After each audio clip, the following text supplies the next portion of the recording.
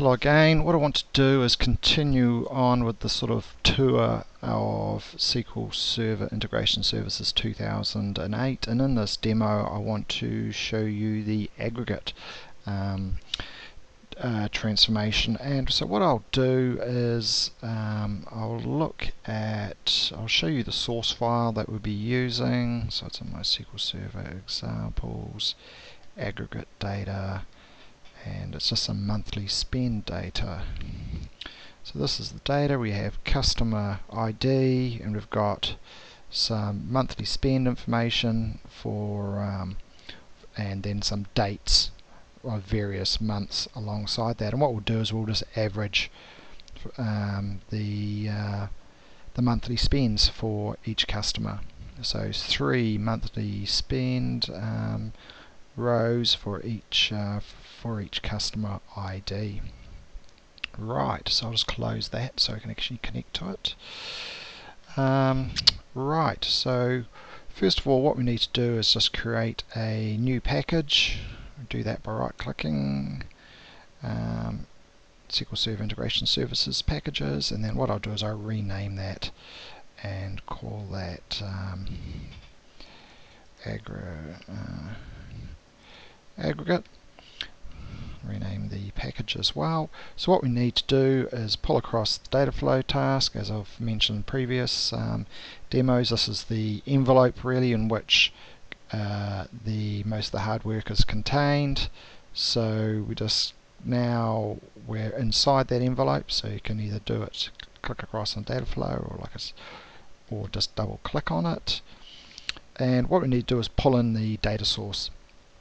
So the data source we looked at before was a text file.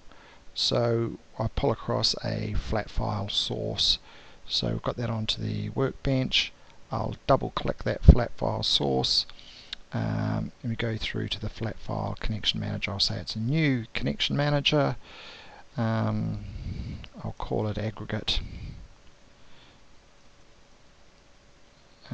I'll give it a more meaningful monthly spend connection. So that will connect to the monthly spend file. I have to point it in the right direction, so it's in the aggregate folder, monthly spend.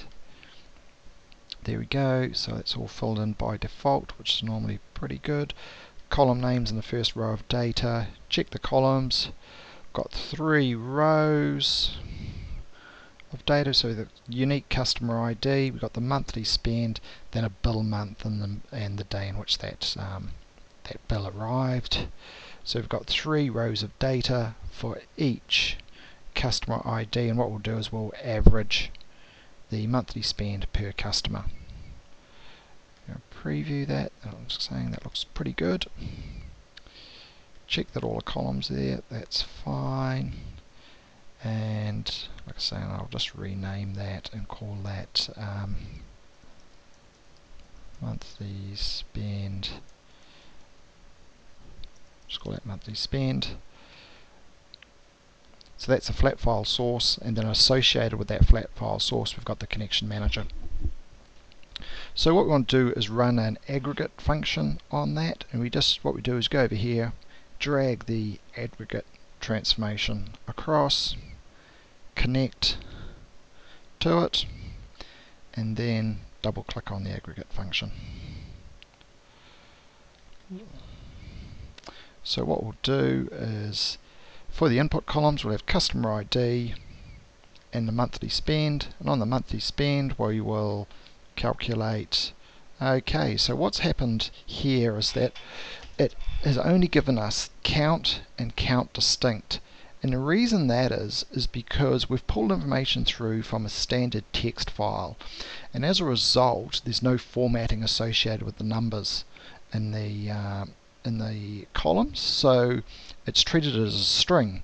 And with string data you can only really do a couple of things. You can count the number of items in that column, or you can do a distinct number of items. You can't average string information. So what we'll need to do is go back and actually transform that the data first, and I'll do that in the next little segment. I have to break this up into a number of smaller segments because my recording program doesn't like long files.